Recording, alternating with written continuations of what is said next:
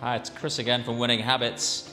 Now, habit 5 in the Winning Habits coaching program, so that's habit 5, is being attention outbound. So this is your antennae looking to the outside world and focusing your attention on those around you, your clients, for example. Companies or individuals who have their attention inbound or inward facing, a bit like a donut, kind of always looking inward. And generally that creates a moat around them in their sales or their market and their key relationships.